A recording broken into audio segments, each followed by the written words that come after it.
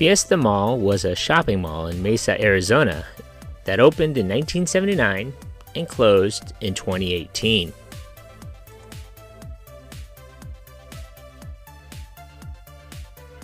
If you've clicked onto this video, then you know what today is. It's Monday, Mall Madness. Every Monday I'll be releasing a new video on a defunct or maybe not so defunct mall and its history. Make sure you stick around at the very end of the videos. I'd like to see if you, the viewer, are paying attention. So if you haven't already, hit that subscribe button and smash that notification bell so you get notified of my latest mall video, defunct store, or my Throwback Thursday videos. Leave a suggestion or a comment for a future video. Thanks.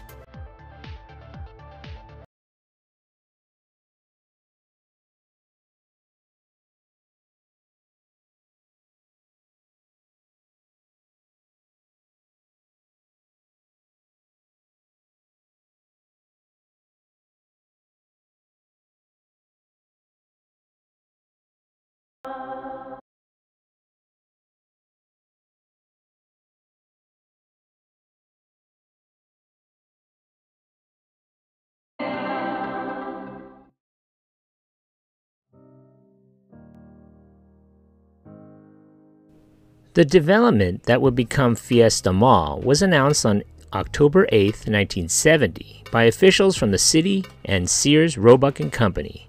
Sears officials said that the company would develop the mall, which would include one of their stores through its subsidiary, Homart Development Company.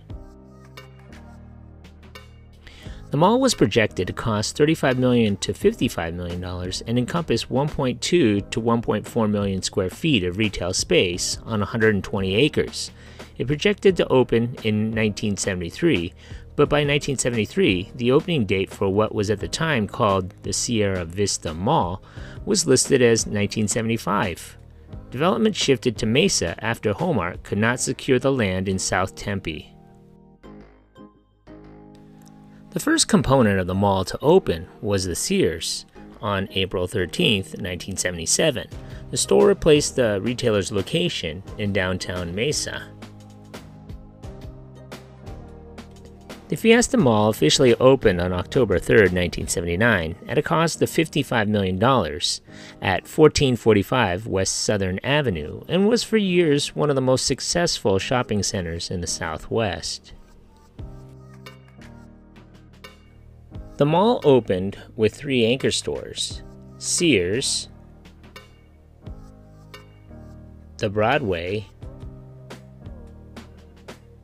and Goldwater's.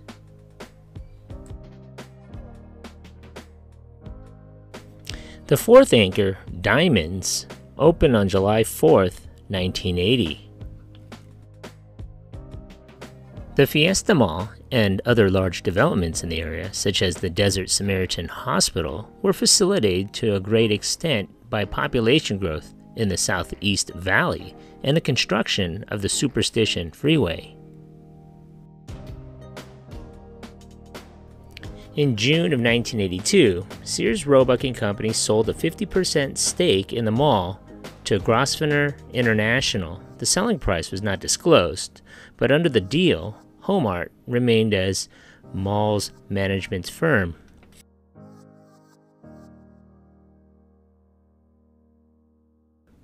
Homart announced plans in 1985 to grow the mall by nearly 40%, from 920,000 square feet to over 1.3 million square feet. Part of the company's $50 million expansion plans included a 5th department store and an expansion to the Sears. In addition, the existing Diamonds would have been converted into mall space and a new Diamond store built in a 3-story addition.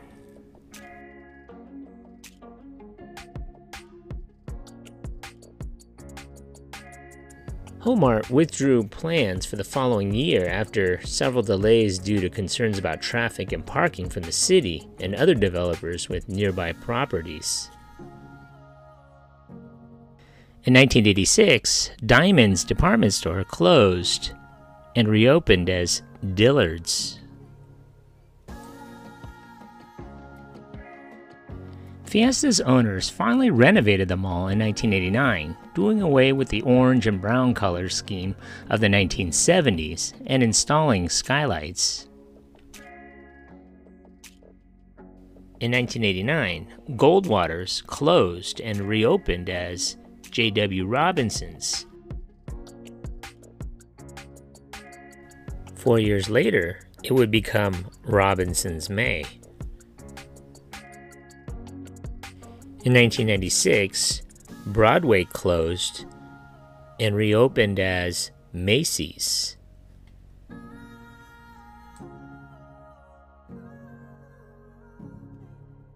By the early 1990s, Fiesta Mall was at the pinnacle of its success. It was at the commercial hub of the East Valley and ranked within the top 15 percentile of regional malls in the nation in sales.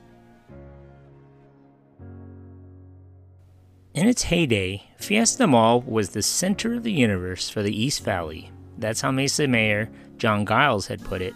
Situated on the west edge of the city by US 60 and Elma School Road, Fiesta Mall was the premier shopping spot for decades. In 1993, as many as a dozen companies were vying to purchase Fiesta. LMB Real Estate Council of Dallas, a commercial real estate investment firm, bought the mall for $124 million in December of that year. Citing continuing robust population growth in the Southeast Valley, the owners announced new plans for a major expansion that once again included a fifth anchor store. Fiesta Mall started showing early signs of trouble in terms of shrinking customer traffic in the late 1990s. When Arizona Mills opened in the neighboring city of Tempe in 1997, the mall officials saw an initial decline in shoppers. Fiesta's management said the change was short-lived after initial interest in the new mall peaked. When the Chandler Fashion Center opened on October 17, 2001, about 8 miles away from Fiesta, the mall suffered its first sustained revenue drop due to the competing mall.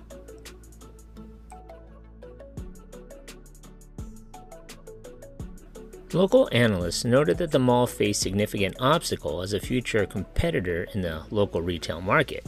They reported decreasing sales and difficulty attracting top-tier stores due to increasing competition from newer shopping centers and changing demographics. The study also noted recent increases in crime and gang activity in the immediate area surrounding the mall. Fiesta Mall was acquired by Westcorp for $135 million in 2004, a time when the center appeared to be showing significant signs of decline. In 2006, the mall lost one of its 4 anchors following the merger between Macy's and Robinson's May. The vacated anchor was split into a Best Buy and Dick's Sporting Goods. The mall's sales continued to dwindle following the economic recession. And the opening of the Mesa Riverview and the Tempe Marketplace in 2007. During this time, reported crime at the mall continued to increase. In 2007, Mesa police reported a jump in gang activity at Fiesta, although mall officials denied there was a rise. Police officials said calls for service increased about 71% from 2005 to 2007. On March 31, 2008, a man stabbed 2 mall patrons, including one fatally. Authorities said the suspect had links to gangs and had a history of mental health issues. In 2009, Dillard's converted itself to a clearance center. In March of 2013, the mall was appraised at $39.5 million, a 72% decline from what it's worth in 2004. In September of that year, Westcorp turned over Fiesta Mall to its lenders due to imminent default relating to potential tenancy issues. The mall seemed to be on a downward spiral. By 2016, only 35 businesses were still operating at the mall, which had more than 100 tenant spaces.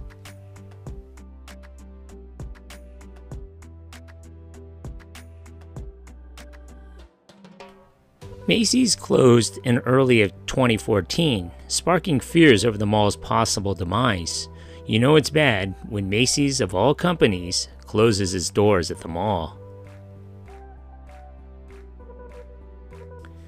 Both Dick's Sporting Goods and Best Buy closed in 2016.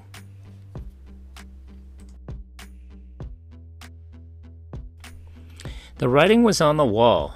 The mall was all but abandoned at this point.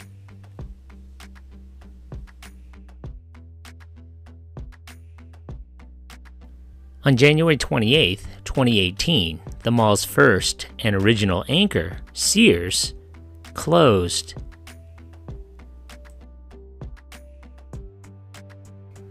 On January 27, 2018, the mall closed permanently, except for Dillard's Clearance Center.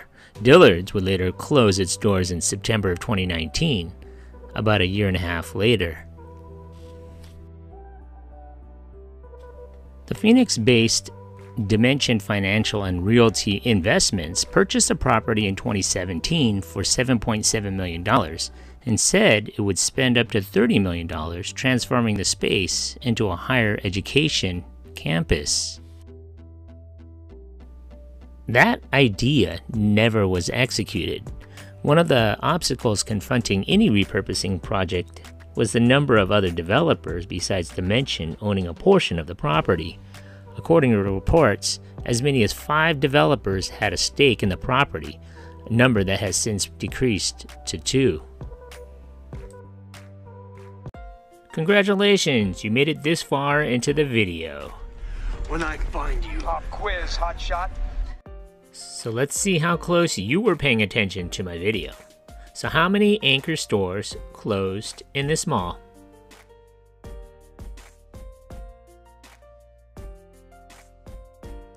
So if your answer was 7, give yourself a hand.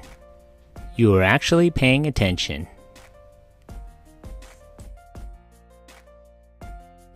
So what are some of your favorite memories of this place? Leave a comment or a suggestion for a future video below. Be sure to hit that like button. Thanks for watching.